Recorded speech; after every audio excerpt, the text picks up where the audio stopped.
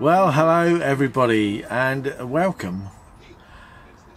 We wanted to just sort of kick off our how to live in a motorhome series, really, didn't we? We did. And we've been trying to think about all the different things, so we thought we'd start with how to live in a small space, really, because it is a small space, although it doesn't seem like that to us, does it? Well, we were just chatting about it beforehand. Yeah, I think you become used to it and you like it, and I cannot imagine if we lived in a house again, it would feel lonely and it would feel big and empty and cold. We've lived in some fairly big houses where, you know, from the front end of the lounge to the back end of the back bedroom, you couldn't hear somebody shout. No. So we have lived in some big houses, and imagining living in that amount of space now feels horrendous. Yes, it does, doesn't it? I mean, but there's little things, I think, like if I'm lying in bed, if I go to bed, I can see you still sitting on the sofa, or like editing videos, editing the videos, or like I don't know. It just feels secure and safe, and you know where everything is, really, because you have to put things in a certain place. And if you can't find things, there's not many places they can be. Well, I think one of the as we looking back to the beginning of last year, before. Well, as we started to think about having a caravan and going away for holidays and stuff like that, and having that sort of going out and looking at caravans, we wondered whether, well, first of all, I'd sort of never towed a caravan before. No, you hadn't, no. Well, I'd done it once or twice for work. I towed a trailer and stuff. But then, you know, when we bought the caravan, we then decided that, so that was March in 2016 when we bought the Coachman Pastiche caravan, and we thought, well, let's go on an extended sort of holiday, didn't we, at first? So that's sort of where we started, and we still had the flat in Hove. But once we never wanted to go. We liked it so much. We never wanted to go back to living in a house or a flat. I suppose the hardest thing, especially for women, they will say, "Oh, but all the things, I can't get rid of the things." And we brought up 4 boys, and I mean, we'd carried around with us a lot of stuff, and I think that's the hardest thing, is deciding about your possessions, because if you really, really have only got a caravan or a motorhome, it's very, very hard.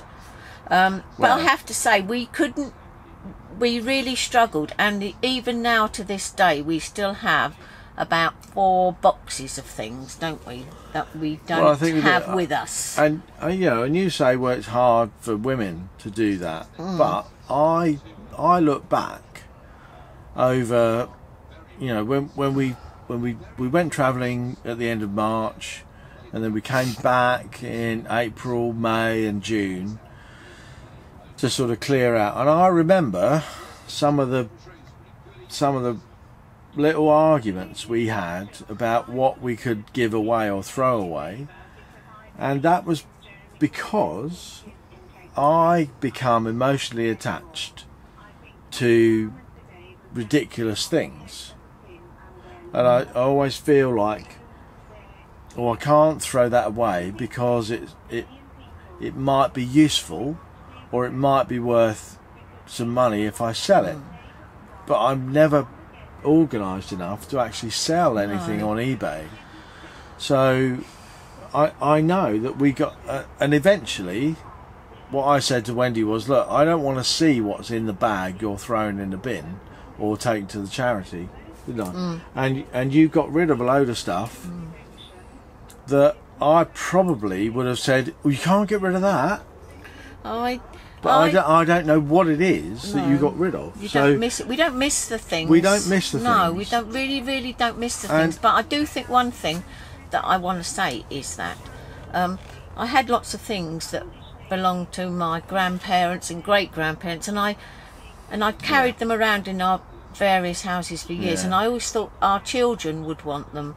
But what it came down to is they don't want them, and that was the hardest thing. You carry old toys, old belongings, possessions around with you, and you store them because you like them and you think your family will want them, perhaps when you're dead or when you move out. But it really upset me that they say they don't want it. They have their own things and they don't want old things, and that's really upset me. And I have missed some of the things, like some photos and some belongings, particularly of my mum, and I found that very, very hard. Well, I think very hard. And but I'm getting over it. I'm getting over it. I mean, what's the point? Nobody wants them. These kids today, they've got their own ideas, and they don't really want them. And the photos they have are all online, and they like it like that. They don't want. We live in a throwaway society these days, and you know, I'm pretty sure all of our children who are very grown up now and run their own lives and families and make their own choices and decisions, they all live in this, or you know, that's worn out because they've had it for 6 months and they throw it away, or they give it to charity and they think that's okay. We are not so much like that. I am a little bit like that, but we do try to conserve and reuse. It's not, we're not quite in the make do and mend mentality, well, I'll tell you as our parents might have been. But I can remember when we were first married, we were very pleased to be given a mattress, even though it had a spring poking through it. Or worn out sofas, I mean, and things like that. That was definitely make do. Because you couldn't get credit, could you? And you'd never have the money to buy a new mattress. So, or things like that. So. Well, yeah, I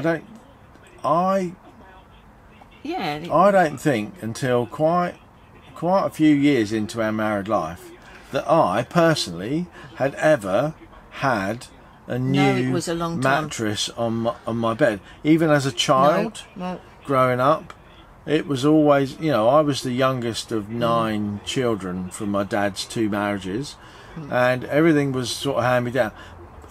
I can tell you when the first time we got a brand new mattress was when Daniel moved out to get married to Lorraine. No. Yes, it was, because we'd always had my mum and dad's old mattresses or family members. And Daniel moved out to marry Lorraine, and then we were able to, because we used to sleep in the box room. Well, I think he moved out. When did they get married? Was it 2005?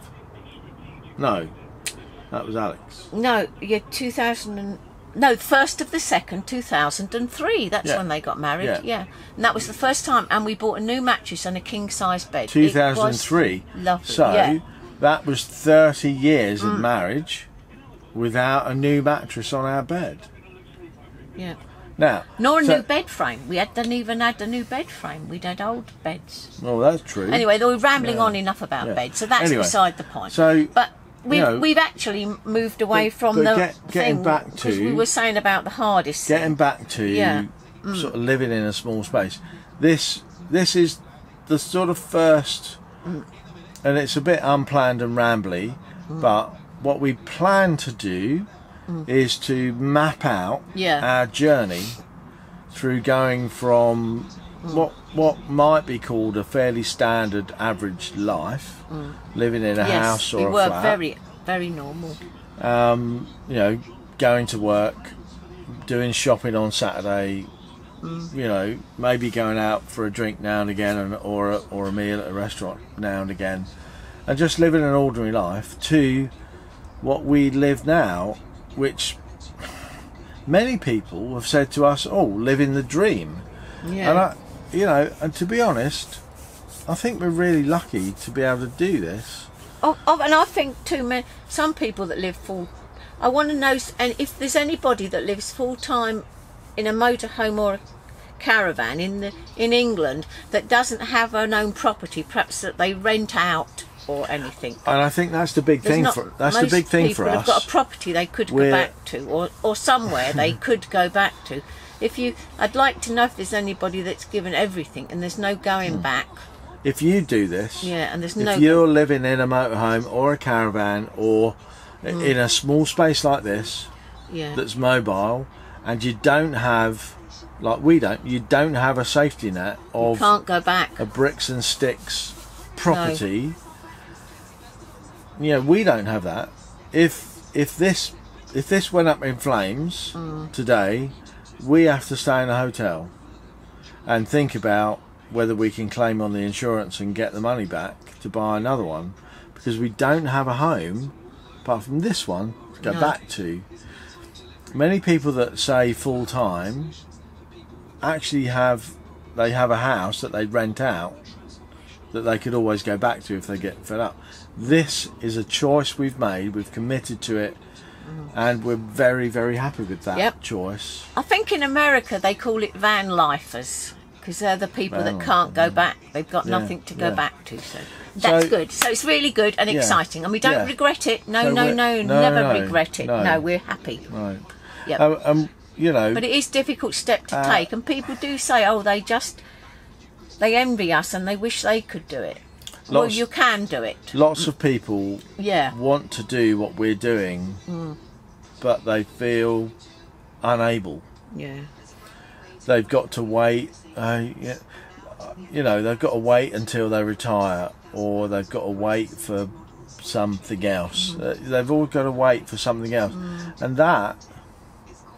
Now, there's a saying that I was reminded of last week that we quite like, and the saying goes, everything you ever wanted is on the other side of fear. If you overcome your fear, you can do whatever you want. Yes. And we've done that. We've overcome the fear of selling up and moving into a motorhome, putting whatever money we've got left into a bank account, giving us almost no interest, and then living while working, and you might say living the dream. It's a bit of a dream, it is. We love it. Yes, we do. So stay tuned for this detailed look of how you go from a standard life in the UK to living in a motorhome full time without a safety net. Yep. Yeah. And just quickly, if you wondered why Pippin isn't in the screen, she's a bit off colour. She's got some problem with her skin, I think. So we're taking her to the vets tomorrow. She's a bit quiet, so we'll keep you posted. She's been a bit quiet for a couple of days. We're not too worried about her, but we'll be glad to get her to the vets. All right then. That's all for now. We'll see you soon. There she is. She's there anyway. Bye-bye. Bye-bye. See you soon.